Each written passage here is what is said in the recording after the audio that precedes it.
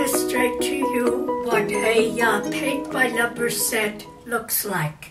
I have just obtained one from the art supply store, Pete & Sons in Bayside, Queens.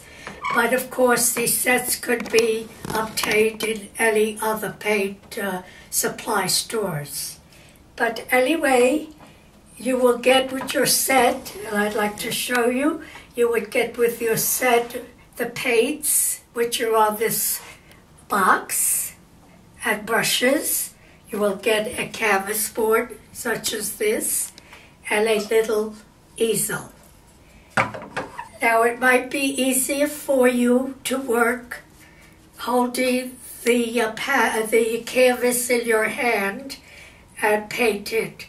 It's up to you. You might be able to feel better with it on the easel, but every painter has to find her own comfortable zone.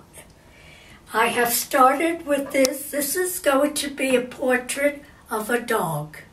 I have started, you could start at any place, but I have started with the nose.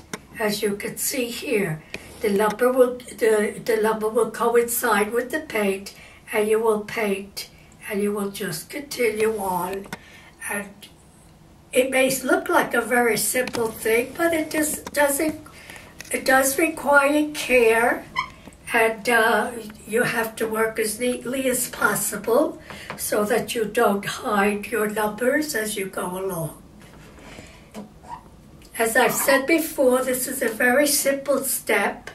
It is one that got me into painting. I started with number painting, and I enjoyed it so much.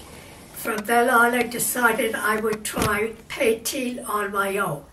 I had never had any lessons, and I just had a desire to paint. And so I did. And so many years later, I am still painting and getting much pleasure from it.